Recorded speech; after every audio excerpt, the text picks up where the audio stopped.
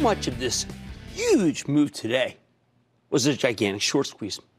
You got to understand, so much of today's rally took place on the backs of hedge funds who were poorly positioned going into the sell-off on Friday. Sell. So they overcompensated by shorting anything related to the coronavirus right into the teeth of the downturn.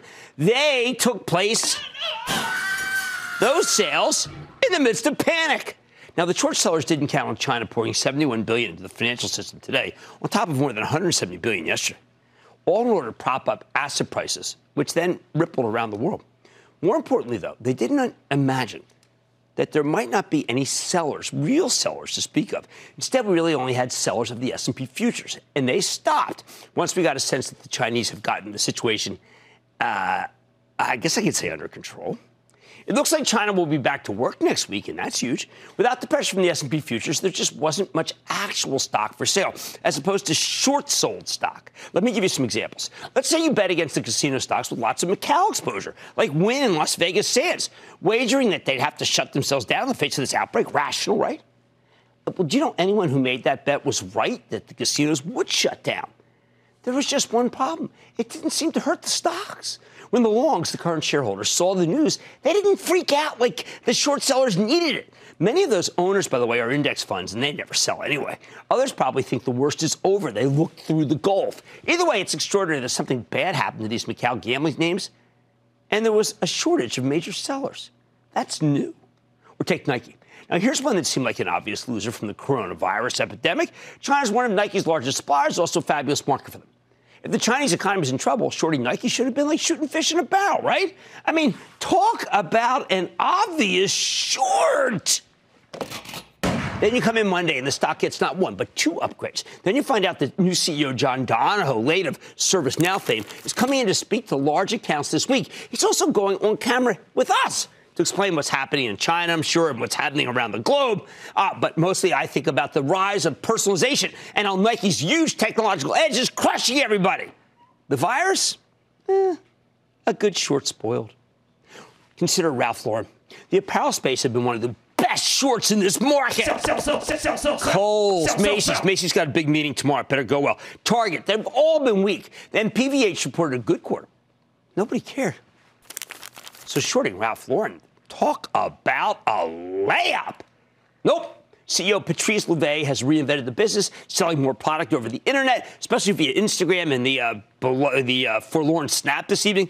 What was once a drawback, Lauren's lack of China exposure, well, it's become a virtue. It's a virtue. They don't have a lot of China exposure. The company reported a fantastic number this morning. The stock surged 9%. What they called their elevated brands having terrific sell-through.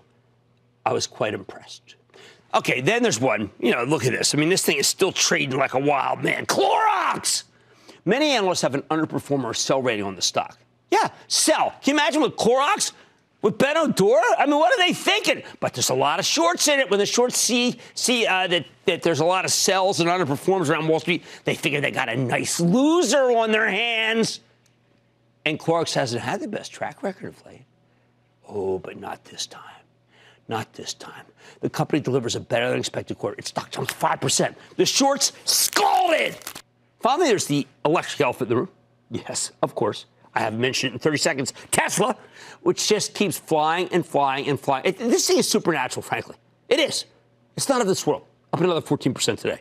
Ever since Tesla reported a profit 2 quarters ago, busting the bear thesis, it's been a short seller's worst nightmare. By the way, Jimmy Chill nailed this thing about 600 points ago, but people were feeling, he's late. 600 points. Let me tell you, chill is chill. Remember, when you short something, you need to borrow the stock before you can sell it to someone else.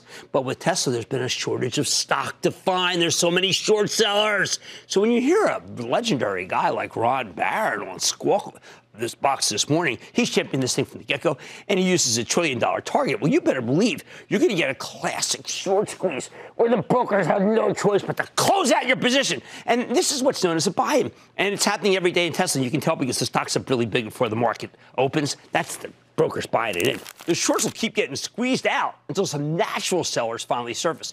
They haven't appeared yet. Even appear at $887. That's an increase of 107 points although it did trade to 968 intraday.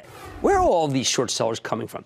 Okay, lots of hedge funds like to have short positions as a hedge against their longs. They like to run a neutral book, okay? They've dedicated short money. It means they have to have some shorts. And that's where the real damage is being done. The shorts are getting annihilated because they have to have shorts, and now they've become rocket fuel for the market. They are desperate for something bad to happen, anything. You know what? They just need panic. They're hoping you will panic. But you know better. The natural sellers from last Friday, suddenly, they're nowhere to be found. Stick with Cramer. Don't miss a second of Mad Money. Follow @JimCramer on Twitter. Have a question? Tweet Cramer. #MadTweets.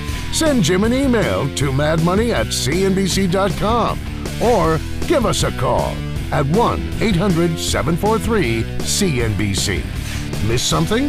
Head to madmoney.cnbc.com.